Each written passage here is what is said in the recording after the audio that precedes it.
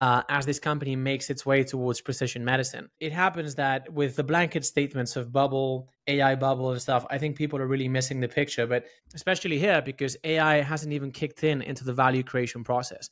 So as I was saying, if we look 5 years out, by then I think peptides are mainstream. By then, I think HIMSS is the number one provider of that. By then, I think HIMSS has tens of millions of subscribers. If you sort of merge that with the AI story, what I think you're going to see is just a quantum leap in value delivered to patients per dollar spent, or put differently, in patient outcomes per dollar spent. And I think this is going to yank medicine out of the medieval ages in which it's currently at, if you compare it to the rest of the world, because this is sort of, medicine is currently largely a guessing game with very incomplete data, with no longitudinal data, with, I would say, not much patient centricity, at least in chronic care and stuff like that. So I think preventative medicine is going to be the most valuable subscription on planet Earth.